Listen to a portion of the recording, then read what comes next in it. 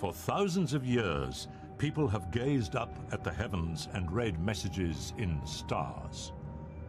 From studying the skies, astrologers have predicted an endless list of world events, including natural disasters, stock market crashes, assassination attempts, and the birth of Jesus Christ.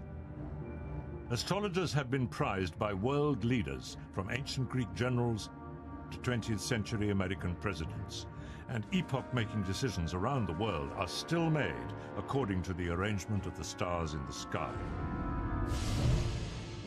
But can the movements of the planets truly affect events on Earth? How can astrologers look at charts of the heavens and predict the outcome of a journey, marriage, a war? Is our future really written in the stars?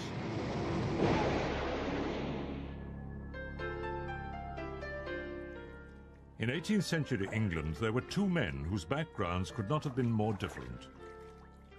One was a humble ironmonger, the other King George III of England. Despite this, their lives were full of extraordinary parallels. They inherited their father's businesses in the same month, married on the same day, fathered the same number of boy and girl children, were ill at the same time, and suffered the same accidents.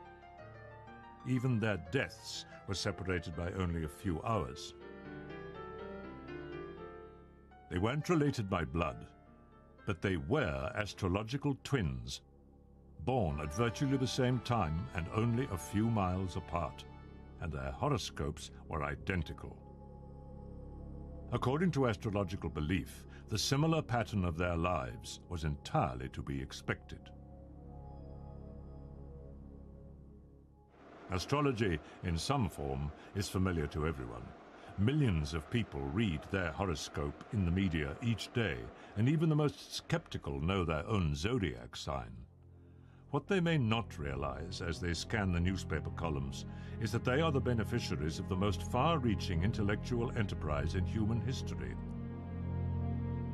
Known as the Queen of Sciences, astrology is our most ambitious attempt to combine science and philosophy into an overall explanation of destiny, and it's as old as recorded history.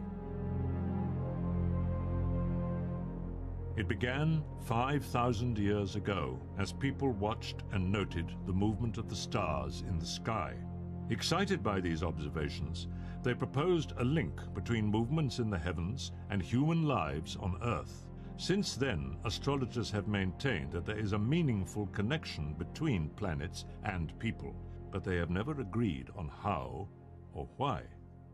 Astrology has stood the test of time. It's as popular now as it has ever been, and flourishes in every corner of the globe. Cambridge University historian Nick Campion has made an academic study of astrology's changing role. Astrology is actually infinitely flexible. We just can't get away from the fact that it's one of the most accurate descriptions of character we have, and it can predict the future. Robert Curry is a prominent astrologer whose London astrology shop attracts thousands of clients each year. I think the reason for the success and popularity of astrology is because it is a truth. It is something that is fundamental. I feel that astrology comes from something higher. It's as if it's part of the universe. Sometimes when I was doing charts in consultation, I'd get a chill down my back, down my spine, because people would say things that were so uncannily true in accordance with the chart. For most people, a horoscope means a brief impersonal prediction in a newspaper or on TV. Shelley von Strunkel is a consultant astrologer who also writes popular newspaper sun sign columns in Britain and America. These are designed to give the individual a chance to think about their day to come. It's a bit like a weather report for a specific part of the country. But these horoscopes refer solely to the signs of the zodiac, sometimes called sun signs. The zodiac is the name given to the band of constellations in the sky, through which the sun, moon, and planets appear to pass as they journey through the heavens. The Romans compared the movement of the planets through this starry backdrop to a chariot race. The sun, moon, and planets are the chariots, and the constellations are the racetrack. The zodiac is divided into 12 divisions, or signs. Everyone born during the 30 days it takes the sun to travel through one division is said to belong to that sign, and astrologers believe that they will share its characteristics and influences. Sun sign predictions are very generalized, but despite this, newspaper horoscope columns have a large following. Erin Sullivan, an astrological writer and teacher, has also written popular columns. Sun sign astrology, as it appears in the newspapers, interests millions of people, which is often why some people buy a particular paper. Some people who write these columns are terribly successful. They're very, very good. They have an excellent vocabulary. They are able to work the symbolism quite nicely. You'll find that some of them are actually very good, and some of them are absolute drivel. It's just ridiculous. A true horoscope is more than just a sun sign description. It's a personal chart describing the astrological influences relating solely to that individual. The chart is cast by an astrologer and is known as a natal chart. This is a map of where the planets are at the time of your birth, and it is a unique map that relates to you in particular. From that information, an astrologer can then tell you about your potential, the type of person you are, the type of experiences you may have during your life, and how you could perhaps understand difficult areas in your personality. Astrologers claim that a natal chart can reveal whether a person is outgoing, anxious, musical, technical, emotional, and it can indicate an individual's most likely professions.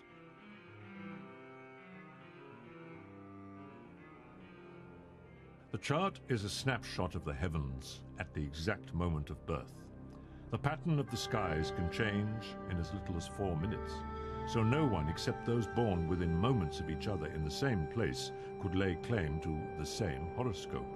Astrological twins like George III and the Ironmonger are considered more likely to have similar lives than identical twins born a few crucial minutes apart. Many people don't know the exact time of their birth, but this doesn't prevent them from having a horoscope cast. Usually, astrologers cast a chart for sunrise on the birth date, but there is a longer process called rectification, whereby the astrologer works backwards from the events of a person's life to their most probable birth time. Anyone who knows their birthday can visit an astrologer to have their horoscope drawn. It's not a lot different from going to seeing any other consultant, except first you've got to provide your birth date, place, and time. Normally, before the individual attends the appointment, the astrologer will have calculated a chart, a horoscope. Natal charts can be drawn up for anything which has a birth date. Cities, even structures, can have charts. The Berlin Wall, for example, built in August 1960, had a horoscope which predicted a time of instability and change for November 1989, the date when this historic barrier fell. Nick Campion has even drawn charts for countries. So what we do is take particular politically important moments for each country. For one country it may be a revolution, for another a coronation. So for the United States, we take July the 4th, 1776, which is when the wording of the Declaration of Independence was agreed, and this is when the United States celebrates its birthday. Drawing charts for places, groups, or countries is known as mundane astrology. It's the most ancient form of astrology and the one most commonly used by world leaders in history. These horoscopes show the most auspicious time to begin important enterprises, whether it's making an important speech or declaring war. Astrologer Joan Quigley used mundane astrology to select the time for Ronald Reagan's second inauguration as President of the United States. She chose 11:57 a.m. in a chart set for Washington, D.C. And it is a spectacular chart. The sun was in the sign of Aquarius, Ronald Reagan's sign, and Jupiter, the planet of growth, expansion, and opportunity, was next to the moon, which signals popularity. There could have been no better indication for a successful administration. The role of Quigley in the White House was a highly secret one, but politically important dates in modern Malaysia and India are still decided by public astrological readings. A horoscope is based upon a map of the heavens. It's a very detailed map, and astrologers are grateful that computers have taken over the time-consuming task of physically drawing up the chart. Henry Weingarten is a financial astrologer who generates thousands of charts each year. The role of the computer is similar to what it was to have students from many years ago. They're doing the routine calculations for you, but the actual analysis is done by a professional. The map comes to life when a skilled astrologer begins to read it. Astrology is a technical subject, requiring considerable knowledge of the planetary influences revealed in the chart. Practice and experience are the key. Your love life's not very satisfactory. Astrologers do not claim that horoscopes categorically predict the future. They say that the stars don't compel, they only incline. So no horoscope would declare that an accident is going to happen, only that a particular moment is accident-prone. Astrologers aim to provide their clients with extra information, thus adding to choice, not restricting it. Many people find that having a horoscope read provokes thought and forces concentration on the issues. It helps them with decision-making. How can analyzing a map of the heavens affect the personalities and actions of people on Earth? The solution lies in astrologers' belief in the nature of planetary influence, a belief that began 5,000 years ago. Around 3000 BC, the foundations of astrology were laid among the ancient civilizations of Mesopotamia, now Iraq. Here, in a region called Babylonia, the first astrologers stood on their 300-foot-high ziggurats and gazed at the stars. They noticed how the most obvious heavenly bodies, the planets, seemed to follow strangely erratic paths, sometimes passing each other at great speed, sometimes slowing down, and even going backwards. These ancient observers worked out what 20th century scientists using space probes and telescopes have confirmed, that the planets have regular orbits and that they vary in position, brightness, and speed as they follow their paths. The Babylonians also began to record a connection between these patterns and events on Earth. The Mesopotamian philosophy, which continued well into classical Greece and Rome and into Renaissance Europe, was that the whole world was alive. And by the whole world, they meant the universe, the stars, as well as the Earth. And they continually believed that nature was talking to them. And behind nature were the forces which they call the gods and goddesses. For the Babylonians, the forces of nature extended into space, which they saw as inseparable from earthly life. These first astrologers saw the planets as embodying the powerful yet capricious gods and goddesses, each planet resembling in appearance and movement the character of its god. The Babylonians, and later the Greeks and Romans, believed that these planets, all different, exerted their influences upon life on Earth, and that the closer each planet locked in its orbit came to the Earth, the more strongly people on Earth were affected by it. This ancient idea of the planets as forces with distinctive personalities and effects is still the cornerstone of astrological belief, and the basis on which horoscopes are interpreted.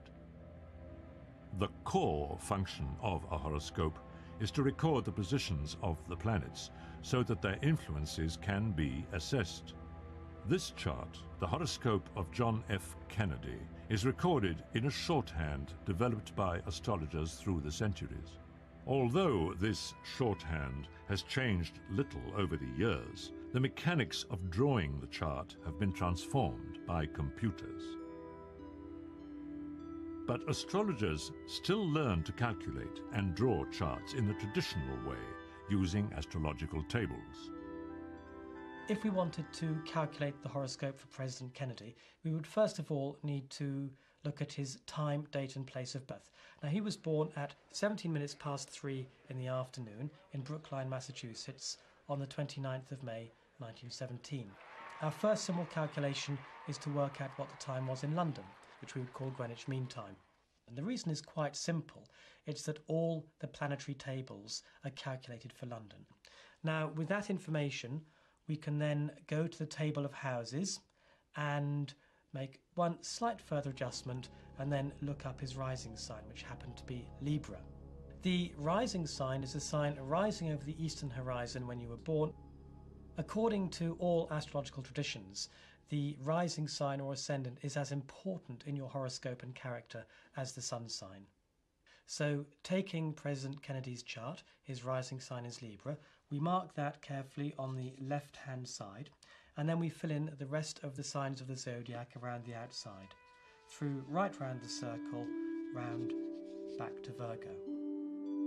The chart has a further set of divisions. These are the houses. They refer to practical areas of human life, such as family, money, travel, and work.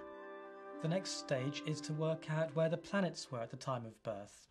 Now, we would go for this information to a book called An Ephemeris, and this will list the positions of the planets for every day of the year, and you can buy a volume which lists them for 100 years if you wish. Taking President Kennedy's chart, for example, he was born with the sun in Gemini and the moon in Virgo. Now, the planetary positions in the Ephemeris are going to be given to the nearest degree, very precisely. So we're not just looking at the sign the planet is in, but also the precise degree of the sign. And then we go around and do the same with the other 8 planets. Once the planets have been recorded on the chart, interpretation can begin. The astrologer must know the influences identified with each planet. In Kennedy's chart, the most significant planets are Jupiter, the planet of leadership and success, Mercury, the planet of the mind and communication, Mars, the planet of war, Venus, the planet of love, and Pluto, planet of death and endings. The relationship of planets to each other can be as important as their individual effect. One powerful grouping is a key feature of Kennedy's chart. It's interesting to see that he had a very, very powerful conjunction of planets in Taurus. Now, a conjunction means that planets are linked very tightly within 8 degrees in a sign. And he had Jupiter, which is a planet of optimism and growth. Mercury, which is the planet which ruled his mental processes, his ideas, and Mars, which is a planet of anger and aggression, and in politics indicates war. Now, Taurus is a sign which is very persistent and very stubborn and achieves its aims without deviation. It will find a course and stick to it. I think that this is the particular alignment which indicates his success in standing up to the Soviet Union in Berlin and in Cuba. And of course, looking at the chart very literally, Mars in ancient times ruled arrows and spears, and of course in modern terms that's missiles. The angles between planets in a chart, or aspects in astrological terms, are also important. The next stage of interpreting the planets is to look at the planetary aspects. Now, the aspects are precise distances between planets. Some of them are difficult and others are easy. Now, if we look at Kennedy's chart, then the moon was making 2 difficult aspects, one to Venus and one to the sun. The moon square to Venus is very difficult emotionally, and this would represent the deep internal pull that he felt between his love for Jackie on the one hand and his high regard for her as a wife and mother of his children, and his desire to explore relationships with other women, with Marilyn Monroe and other more alluring characters. And the same would have happened between the moon and the sun, which often represents divorce or the breakup of a marriage. So perhaps had Kennedy lived, we would have seen his relationship with Jackie Kennedy running into the public trouble that we already know it was in privately. If we look at Pluto in Kennedy's chart, then Pluto was in ancient mythology the god of the underworld. In modern astrology, it's a planet which represents endings, whole phases of life coming to an end. Now, it's intriguing to note that when Kennedy was born, Pluto was exactly overhead at Dallas. So that is how to calculate and interpret a chart. Now, of course, these days, any computer can do the calculation, but there's nothing to replace the astrologer's skill in actually interpreting a chart and bringing it to life. Modern astrologers often help clients in their personal lives, but predicting events has always been part of astrology. The most famous astrologers have foretold major events, even the beginnings of new eras. Nearly 2,000 years ago, a small group of Persian astrologers observed an unusual conjunction in the heavens. They discovered that this had been predicted by the astrologer-philosopher Zoroaster, and that it would herald the birth of a new king. The astrologers set off on a long journey, working out the time and place of the new king's birth from their astrological observations. But when they reached the spot, they found only a baby lying in a stable. The astrologers were the Magi, and the baby was Jesus. Astronomer Dr. Percy Seymour has studied the skies as they were at the time of the birth of Christ in order to discover what led the Magi to their historic conclusion. He found a rare association between the planet Jupiter, traditionally associated with kings, and Saturn, associated with the Jewish people. These two planets actually did a dance in the sky and came together 3 times in 1 year. And that's called a triple conjunction. But there was something even more significant about this triple conjunction. It occurred in the constellation of Pisces. And Pisces was associated with the area around Bethlehem. And a triple conjunction in Pisces only takes place once every 900 years. And I think what they did was they said that a king of Jewish origin was about to be born in Bethlehem. So they went in search of this king. They might even have made use of the census that was going on to find out which baby was born at that right time. And then they told his mother that he was born to be king of the Jews. When the child of a royal lineage was due to be born, there was only one person more anxious than the expectant father, the court astrologer. In a Macedonian palace in 356 BC, the court was expecting the new child of the king, Philip II, and Olympias, Philip's wife, had gone into labor. The astrologer pleaded with Olympias to try to delay the birth as long as possible. If she could do so, her child would have an extraordinary horoscope and would become one of the greatest leaders the world had ever known. Somehow, Olympias managed to do as the astrologer asked, and eventually her son was born into his epoch-making horoscope. Olympias had given birth to Alexander the Great. Things don't always turn out this way.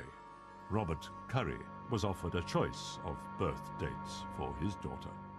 We spent ages looking at it. We worked it out, and it was a tremendous responsibility. And we picked this new moon in Pisces, which we thought was going to be the most wonderful chart, and it fitted in with our charts, and we had it all planned. So my wife then went into hospital, and we waited for the doctor to come round to help with induction, and nothing happened. There'd actually been a crisis on that morning, and it was only in the afternoon that she actually was born. And the end result was that the moon had changed signs. The horoscope was completely different. But In fact, it's been the most wonderful thing. And I think the lesson for me is that you should just let fate take its course.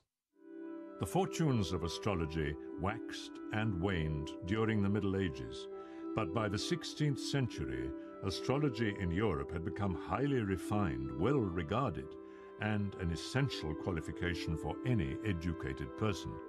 Astrology was a mainstream academic subject taught in universities alongside mathematics, medicine, and astronomy, and was used by doctors, scientists, and high-ranking intellectuals. One of the most famous astrologers of all time was John Dee, who was a personal astrologer to Queen Elizabeth I of England. So we could say that he was responsible for some of the most important decisions taken in one of the most important reigns in English history. Dee's work included acting as a spy for Elizabeth. But astrology, not foreign intelligence, was the cornerstone of his instructions to his queen. He chose propitious dates for all important events. One of his greatest successes came in 1588, when he advised Elizabeth on the timing of England's victorious confrontation with the Armada, the invading naval force of Spain. The way he would have worked would be to have looked at Mars, which was England's planetary ruler, and if that was stronger than Jupiter, which was Spain's planetary ruler, he would have said the Armada would fail, as it did. And he would have looked at other factors, such as Mercury, which rules the winds, and he would have looked at Mercury and said, well, the Armada might be blown off course, as it was. This was the heyday of astrology. In the 1600s, there were more than 200 well-known astrologers working in London. People went to an astrologer when they were ill, when they had suffered a loss or reversal of fortune, or when they were considering marriage or business ventures. The first ever weekly horoscope dates from this time. It was called The Starry Messenger and was written by William Lilly, who was famous for predicting the Great Plague and the Great Fire of London. William Lilly practiced horary astrology, an ancient method which is designed to answer specific questions, such as whether a relationship will result in marriage or even the whereabouts of a lost ring. In the 20th century, we have come full circle, back to finding personal astrologers next to political leaders and ordinary people seeking advice from newspaper horoscopes or their local astrologer. They have decisions to make, and they use horoscopes to help them. During the Second World War, Hitler secretly employed an astrologer, Karl Kraft. The Allies discovered this and decided to employ one too. They hoped that their astrologer would come to the same conclusions as Kraft. When Kraft compared the charts of Rommel and Montgomery just before the North African campaign, he could see that Britain was certain to be the winner.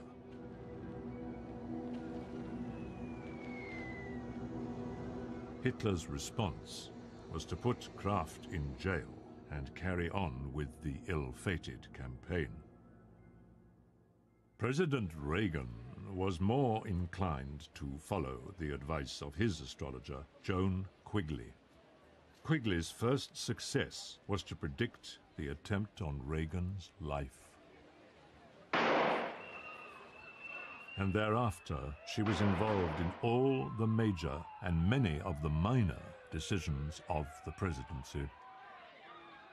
When Quigley was doing her work, her calculations would be as precise as selecting the time that the president's aircraft, Air Force One, would leave on a trip for a summit conference, so that a message would go from Mrs. Quigley to Mrs. Reagan to the president's office that the president's plane should take off at a specific hour for a summit meeting.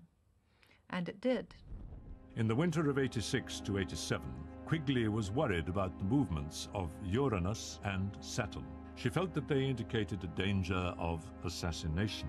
For 4 months, Reagan stayed inside the White House, emerging only once to give the State of the Union address. Every event in the president's life was timed by the casting of horoscopes. But how did horoscopes help Reagan with the bigger issues of the presidency? Joan Quigley is credited as being one of the people who told Ronald Reagan that he could do business with the Soviet Union. Now, for the first part of his presidency, Reagan had been sounding off against the evil empire, and there'd been this amazing arms build-up. And then Joan comes along and looks at Gorbachev's horoscope and says to Reagan, look, this is a man that we can do business with. Ronald Reagan used astrology to help him make decisions which altered world history. But millions of ordinary people use astrology in their everyday life. They use it for all kinds of purposes. Astrology claims to give insight, and there is no area of life where insight, and thus astrology, cannot be employed. Astrology offers help in everything, from finding a lost purse to timing a journey. Horoscopes assist people with problems in their personal lives. Astrologers claim that a natal chart can help you know yourself and thus be more equipped to meet challenges. A horoscope is the most egocentric document imaginable, a map of the universe with the individual at its center. For many people, including princesses, this chart is the place where revelations about past, present, and future are to be found.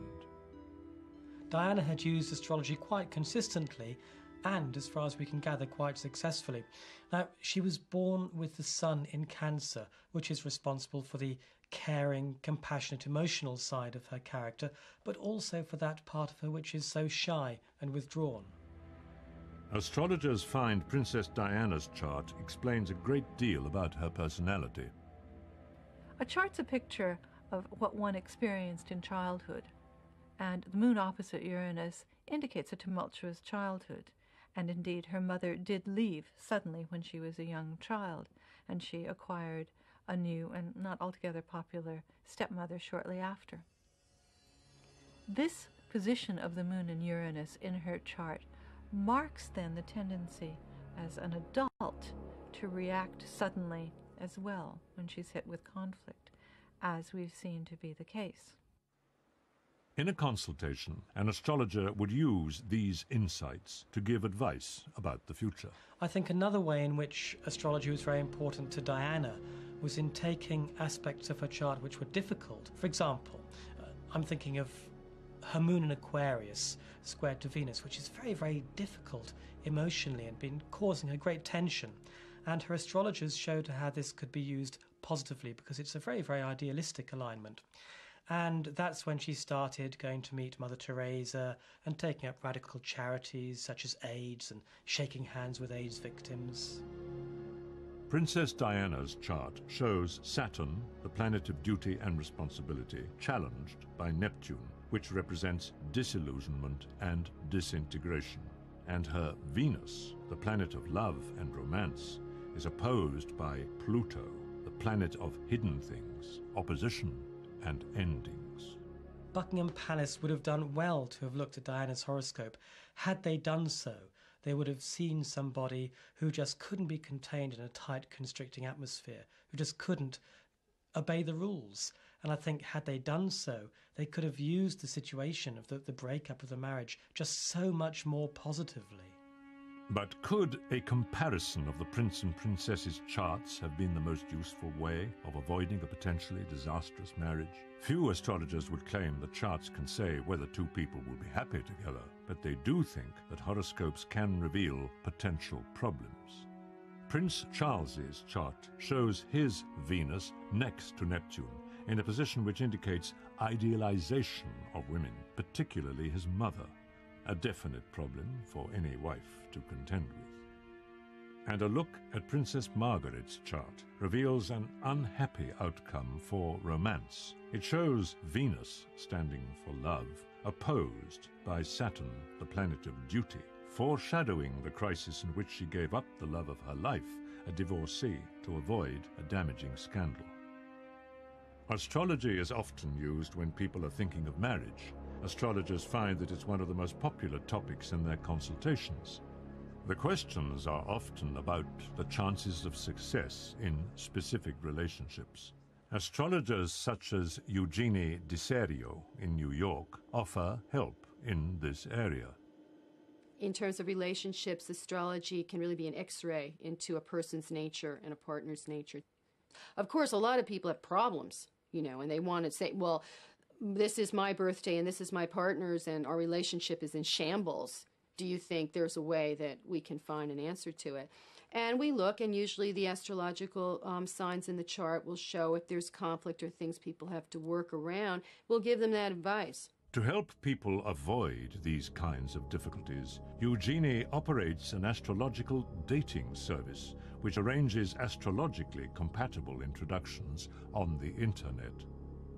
Some people go to astrologers for medical advice, usually alongside conventional treatment. Medicine and astrology have been linked for thousands of years. Each part of the body is represented by a subdivision of the zodiac, and horoscopes are said to reveal potential health problems. Medicine isn't the only area where astrology claims some success. Astro-economists are a new breed of financial advisors who use this ancient art to help them play the stock markets. Some investment houses use astrological information as well as the more conventional sort of market predictors. Henry Weingarten has many successes to his credit. We have a proven track record. I called the Tokyo market crash 2.5 years in advance to within 2 days. In Wall Street itself, people there are only interested, does it work? How often does it work? How reliable is it? And how much money can I make from it? These are not straightforward predictions. Each decision is based on information from dozens, sometimes hundreds of charts, which are interpreted and collated by the astrologer. I first decide where in the world I want to invest, looking at the horoscope of a given country and the horoscope of a given currency. Then I tend to look at the horoscope of the stock market or bourse involved, the sectors that we're interested in investing, and then finally the stock itself. Many market surprises, not all of them, are chartable by astrology, such as the US-Mideast War, which is something we were anticipating. Business horoscopes seem to work in the same way as personal ones. They outline the influences, possibilities, and probable outcomes, and guide rather than dictate a decision.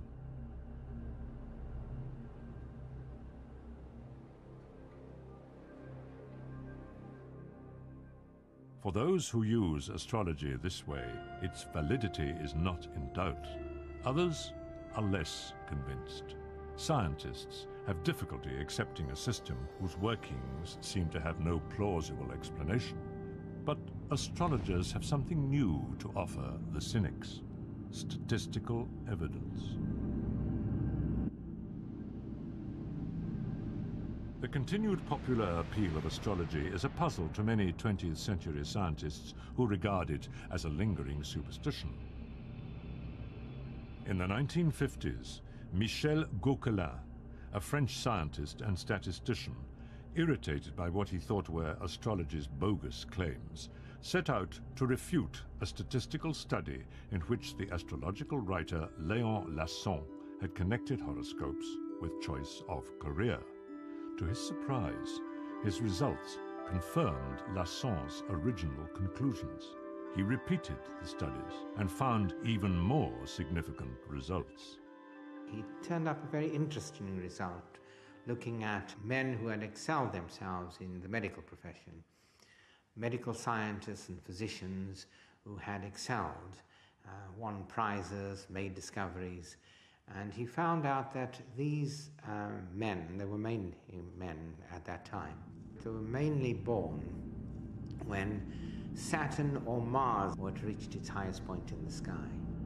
Gauquelin also found that what became known as the Mars effect was strongest among world-class athletes, and that writers were significantly more likely to have had the moon rising in their charts. The striking thing for students of astrology is that these findings supported traditional beliefs about planetary influences. Gauquelin's findings actually provides an underpinning of a belief from the ancient world that kings are born with Jupiter just rising or reaching its highest point. And this is why Jupiter became associated with kings and became the planet of kings. Although Gauquelin's work was scientifically rigorous, scientific journals were reluctant to publish it. Gauquelin went on, however, to make another statistical discovery. Some aspects of horoscopes are hereditary. This was not true of zodiac signs, which showed no special connection, but it did apply to planetary influences. And he was able to show that if Mars was rising, whether either the mother or father was born, then the child was also likely to be born with Mars rising. This evidence, although statistically valid, fails to impress most scientists. Parapsychologist Susan Blackmore needs more convincing. Almost all astrologers will claim that there is a relationship between the time and place you were born and your personality. So you can do, for example, my favorite sort of experiments are this sort. You might take, say, a dozen people and give an astrologer all the information he or she wants about those 12 people, and also give the 12 birth times and dates as accurate as they want them, and see whether the astrologer can match up those people, all the information, with those dates. Many experiments of that kind have been done, and they can't. A similar piece of research showed that personality, as revealed in psychological tests, corresponded more closely with sun signs than with full natal horoscopes. I think the reason is that we all know our zodiac signs. In other words, those people in that experiment get that correlation because they, if you like, are turning themselves into whatever they think they should be according to what their sign is. Some scientists accept that astrologers are perceived as accurate by their clients. Psychologists, in particular, have been interested in explaining these successes. Carl Jung believed that there was a link between planets and earthly events, but that neither caused the other. They were both part of an overall synchronized pattern. Bob Breyer has a different theory as to how astrologers get results. It has nothing to do with the stars. It's something else. And I think that something else is probably extrasensory perception, ESP. If astrology really worked the way many astrologers claim it does, that there's a direct correlation between the position of the heavens at the time of your birth and your subsequent actions, then the best astrologer would be a computer. But I think most astrologers feel that you can't do it just with a computer. There has to be an interpretation. And I think the interpretation is where ESP comes in.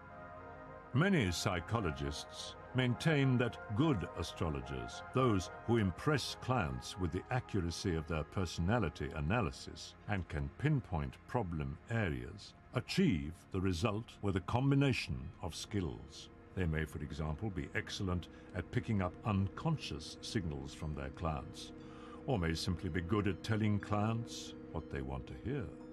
I think the real power of astrology comes from people's desire to see themselves in the descriptions they read. So, for example, if I said to you, well, on the outside you appear really confident and relaxed, but underneath you're actually more worried than you seem. Now, that's true. Almost everybody will say that's true of them, but not true of other people, because you don't realize everybody else is like that too. You can very easily come to believe that astrology has far more validity than in fact it does. But astrologers are equally convinced that a horoscope is valid in its own right. Their position is that good astrologers succeed because they are experienced at reading charts. I was asked to do a chart as a gift for a gentleman, someone I'd never met, and given the birth time, date, and place. And I did a tape for him and sent it off in the post and really thought nothing more about it until I got a phone call from his wife. She said my tape had helped her understand her husband better than she ever had before. Percy Seymour is one of the few scientists to develop a theory in the areas where real evidence does exist. He has sought an explanation for the connection which Gauquelin demonstrated between the position of planets and the lives of individuals. Seymour's theory is that planetary influence operates through a form of magnetism to which humans are sensitive. The mechanism is unclear, but we already know that the sun and the moon exert an influence on Earth. The full moon, for example, has long been associated with changes in human behavior, and the moon's phases are precisely linked to the ebb and flow of the tides. Animals certainly seem capable of responding to the moon's effect. Oysters, for example, open and close at irregular times each day.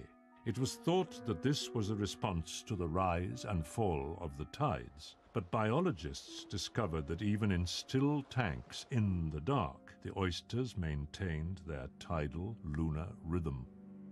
And when oysters are transported 1,000 miles from the coast, they change their rhythm to the moon cycle of their new home.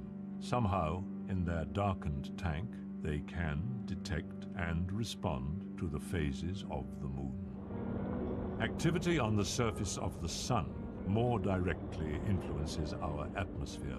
Solar flares, magnetic storms on the sun, are associated with increased interference to radio transmissions and disruptions in human behavior. Road accidents increase up to 4 times during and just after these disturbances. Scientists accept that animals and humans can detect signals from close and powerful neighbors, such as the sun or moon. But what about the planets, which are much, much further away from Earth? Percy Seymour has a theory as to how the effects of even distant planets may be registered here. We all know that the sun and the moon have an effect on our Earth. How can the planets enter this scenario? How can they play a part, since they are so far away from us? And their distances makes their effect on us so very, very weak. I think this is where the sun comes into it. The sun can tune in to the weak tidal forces of the planets. And these weak tidal forces can be amplified by the sun's magnetic field so that the sun can disrupt in the form of violent storms. This affects the magnetic field of Earth. And since the magnetic field of the Earth is known to affect a wide variety of organisms, it can have an effect on human beings as well. Seymour's idea is that the nervous systems of animals and humans act like aerials to detect the vibrations of the Earth's field, a complex symphony played by the constantly moving solar system.